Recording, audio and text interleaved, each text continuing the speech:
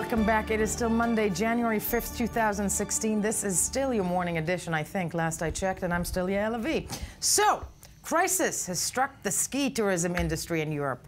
I am personally devastated about that, mainly in the form of absolutely no snow falling from the heavens and nothing at all to ski on.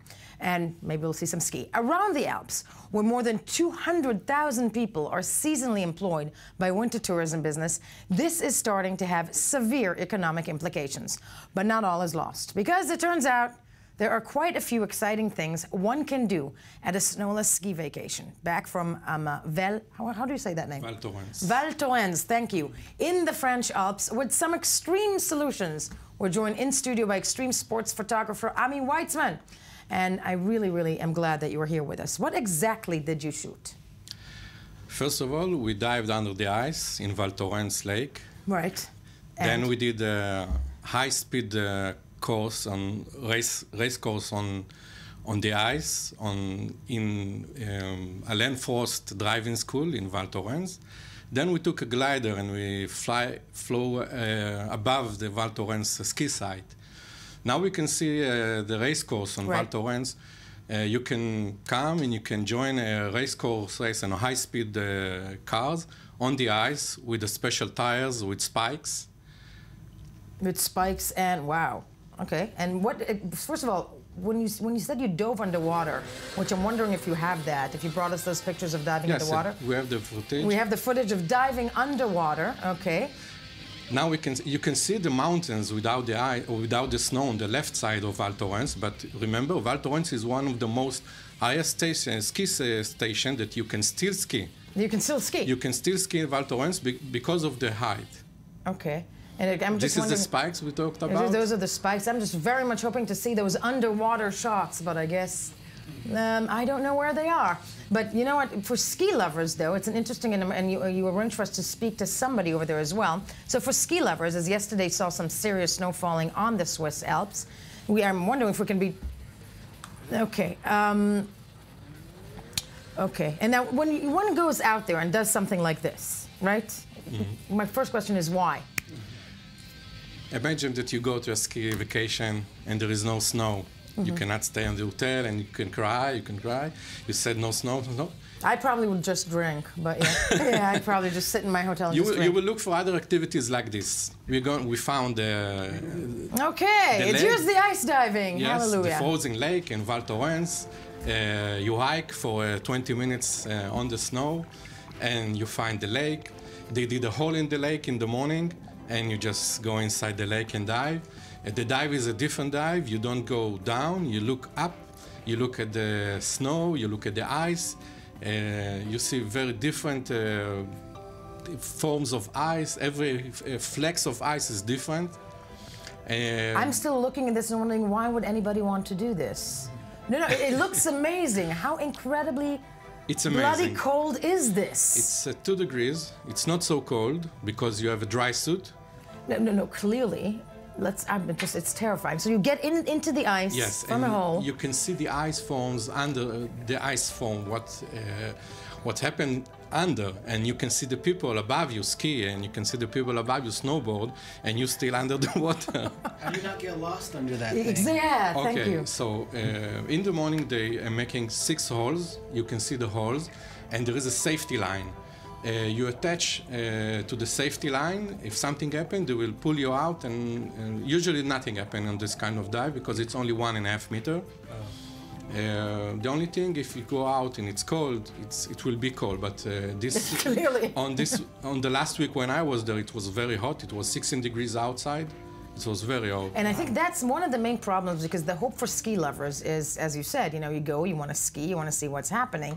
But, it hasn't been so great over the course of the last several months. And joining us on the phone from Val Thorens, France, is Jérôme Grillet, Director General of Ski Lift Corporation, CITAM. Oh, lovely, and we can see you. Now, because I myself am one of these, people from the generation who skis every winter, how bad has it been?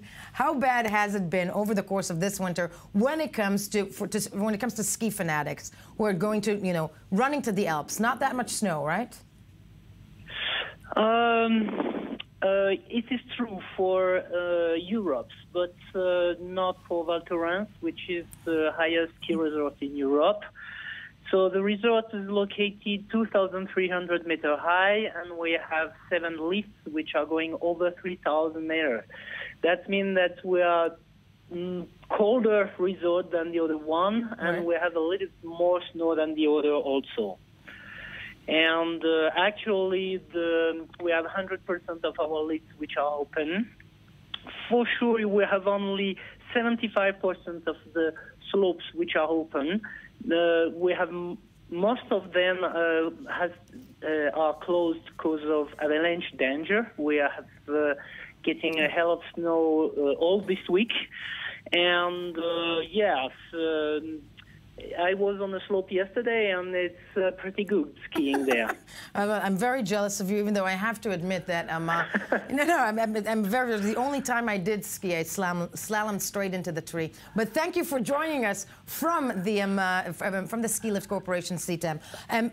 When it comes to, we saw underwater diving, whatnot. There's also paragliding, right? Yes, also paragliding. Usually, every ski site, every ski station have paragliding, and it's amazing experience to fly above, and we can see. You see the rocks. Yes.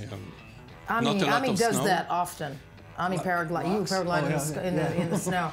Now, because my first claim, and I can say this on this show, that we're Jews. We don't ski. Yeah, but you know, Jews don't ski. I snowboard. You snowboard, okay. Snow.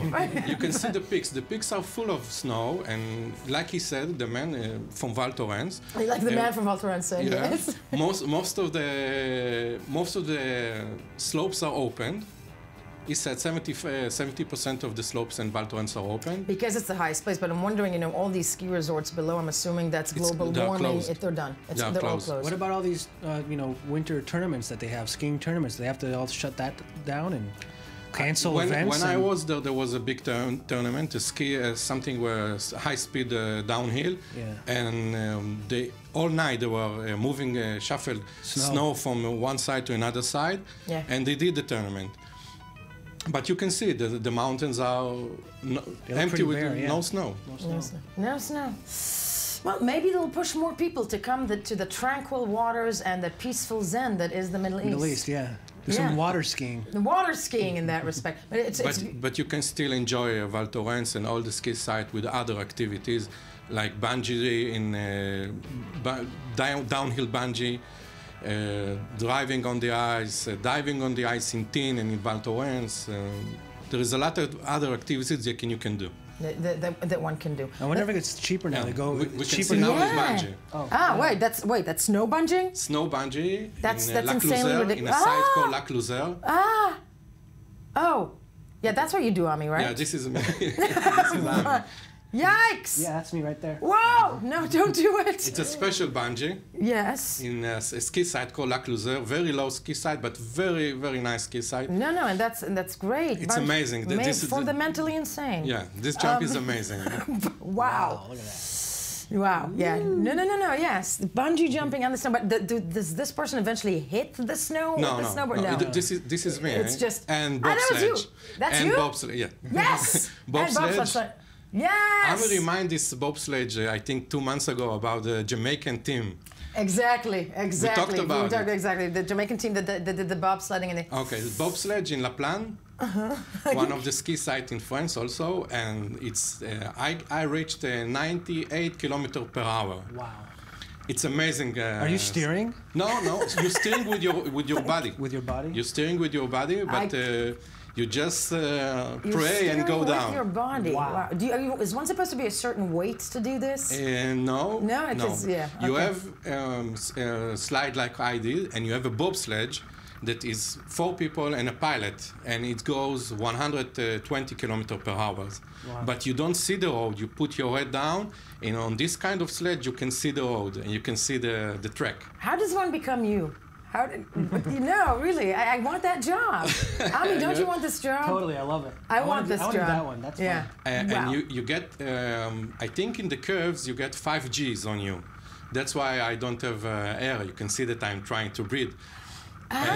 So it's really hard to. God. It's very hard to breathe on the curves. On the Right. curves, I think it's going to 5. So you just take a breath before the curve. And But like it's this? only for 2 seconds, so it's not a lot. It's not like a pilot that going to G. Going to G, so it's yeah. just hard. Yeah. Oh my. Yeah. So we can do that. We have a lot of activities to do in ski sites.